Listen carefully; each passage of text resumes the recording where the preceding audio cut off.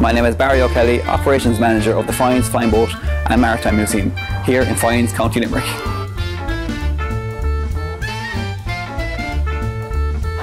The famous aviator Charles Lindbergh surveyed Foynes as a potential flying boat base, and it was chosen because it has a deep water harbour, it is sheltered by Foynes Island, and actually had the infrastructure in place to cater for commercial traffic.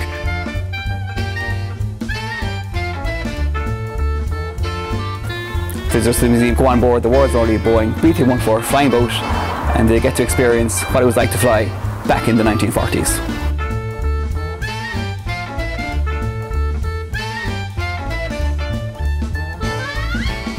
Foynes became the Casablanca of Europe for commercial aviation during that time.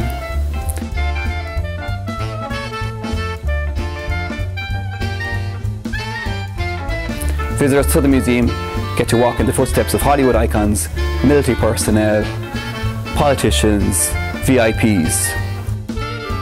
3 major airlines flew to Foynes back in the 1940s. They were Pan American Airways, you can see the emblem here behind me, British Overseas Airways and American Export Airlines, and they all came to Foynes between 1939 and 1945.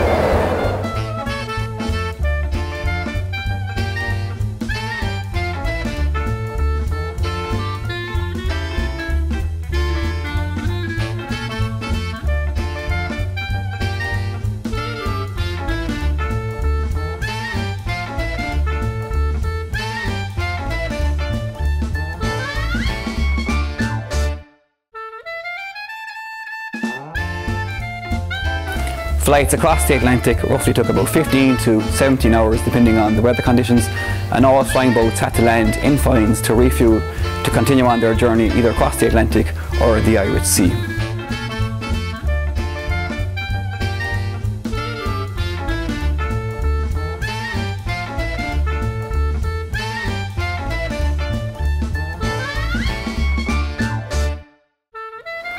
Foynes became Ireland's first transatlantic airport, and for a short time it became the centre of the aviation world between 1939 and 1945, right throughout the Second World War.